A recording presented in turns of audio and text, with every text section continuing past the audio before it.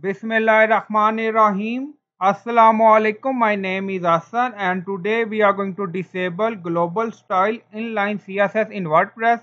Before starting work, it's my request, please subscribe my channel. Thank you. Now back to our work. First right click on it and then click on inspect. Now inspect element open and scroll down. Now here you see style ID global style inline CSS. So we are going to disable it. So you can add code in your function.php in theme file, or you will install plugin and then add code. Now we are going to install plugin. So go to dashboard and scroll down. On left side you see plugin. So click on add new and then in search plugin write WP code. So this is plugin. We will use WP code insert header and footer. So click on install now, then click on activate it. Now plugin is activated and scroll down. On left side you see code snippet and then you see add. So click on it and then you see add your custom code.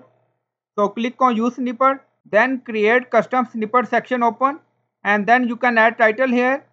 So I added title disable global style inline CSS. On right side you see code type. So drop down, so click on it and then select PHP snippet. Then we are going to add code, or you will add code in function.php in your theme file. Now you will see code and you will find all code in video description or in comment section. So you can use this code, or you can use this code, or you can use this code. And in my scenario, this code will work. So copy and then paste here and then scroll down. You see insert method, location run everywhere and then you see inactive. So click on it, now active and then click on save snippet. Now you see snippet created and saved. Now go to page again and refresh the page. Now scroll down, right click on it and then click on inspect. Now you see inspect element open and scroll down. Now you see global style inline CSS is disabled.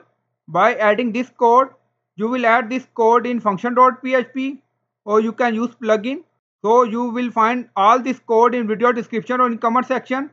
So you can use this code, or you can use this, or you can use this. In my scenario, this code work. So I hope you like this video. Please like, comment, share, subscribe. Thank you for watching.